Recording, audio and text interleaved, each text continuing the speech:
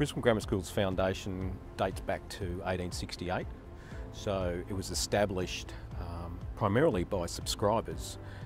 Government then matched that subscription, so it was the first school in Brisbane, so very much educating those who were developing the colony at the time, pioneering spirit,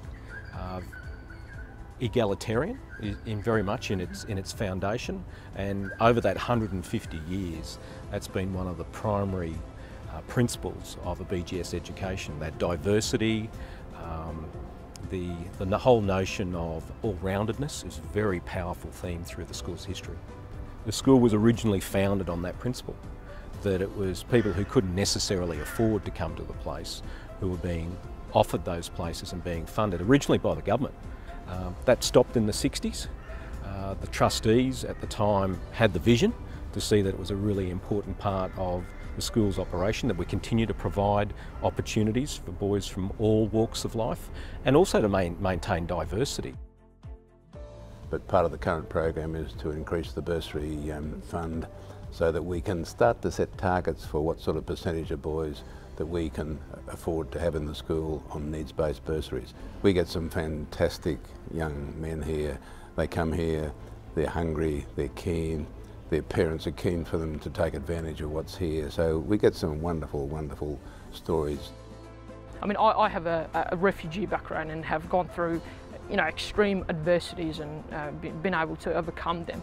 And people like me who go through those challenges, they are looking for a chance, for an opportunity, and if a school like Grammar can provide that chance and a fair go to them, and I'm sure they'll utilise it. I certainly enjoyed it and did my best. So it means a lot to me. It was just a fantastic journey. I've seen the profound impact that bursaries have, not just on the boy but also the family. The opportunity to fully appreciate what an education can do for an individual is fairly inspiring. And in the end, you go on to see those boys graduate from the school, finish at university, become men, and then you run into them 10 years later, and they've got a young family and they're beginning to make decisions about how they might contribute to their own communities. That's the benefit of the bursary. From personal experience, people who go through challenges in their lives and overcome those adversities and come to Australia, they just want a chance. They just want an opportunity to be able to study, to be able to go to school, university. And we know that education opens the door to numerous opportunities in life. That sense of altruism and that sense of taking care for your fellow man is a critical part of what we're trying to achieve. I would like to say thank you from the bottom of my heart.